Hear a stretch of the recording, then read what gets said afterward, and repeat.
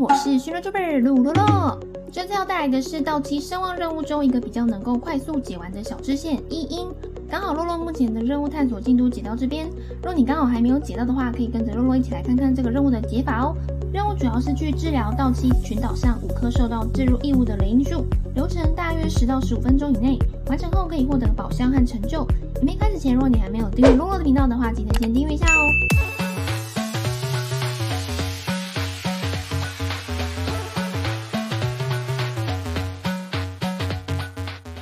我们可以先到踏贝沙附近的传送锚点，并跟着洛洛标示的位置来这里找到 NPC 阿信。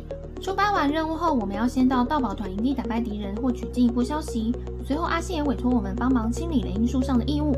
第一棵雷樱树刚好就在阿信的旁边，靠近雷樱树时可以使用元素视野查看蓝色漩涡。由于靠近雷樱树时会有落雷追踪，我们需要引导雷樱树将落雷击中在蓝色漩涡中，每棵树都会有3个。清理完后会出现宝箱在树下，以及取出异物。第2棵雷樱树位于踏贝沙7天神像的北方海滩，一样在这边引导落雷击中蓝色漩涡，取出异物。第3棵雷樱树位于踏贝沙西方传送锚点往南一点的地方，传送到这边后可以透过召唤雷种子来往上飞，再跑一段距离就可以看到雷樱树，按照前面指引取出异物。第4棵雷樱树位在踏贝沙西南方传送锚点往西的地方。第5棵雷樱树位在9条镇屋北方的海滩。全部都清理完后回去找阿信回报，最后会再去一趟盗宝团营地战斗。战斗完一轮后，他们还会再唤醒在此处沉睡的无相之雷，按照正常的无相之雷打法就可以结束，同时也获得成就神武种作战计划，然后就解完啦。以上就是关于一音的相关任务流程，难得脚本写这么快，真的有点不习惯。由于最近 2.1 版本快要更新了，可能后面又要开始做一些新角色的内容。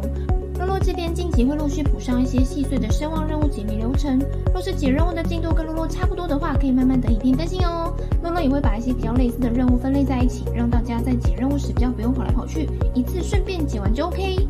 最后也希望大家都能顺利解谜完成。那有任何问题可以在底下留言，洛洛都会一一回复。觉得影片内容实用，也欢迎分享给更多人知道。若是想支持洛洛的频道内容，也可以点击加入按钮来成为鲁洛班会员。目前每周日晚上也会固定直播原神，每周一到晚上9点半更新影片。我是徐乐 YouTuber 鲁洛洛，我们下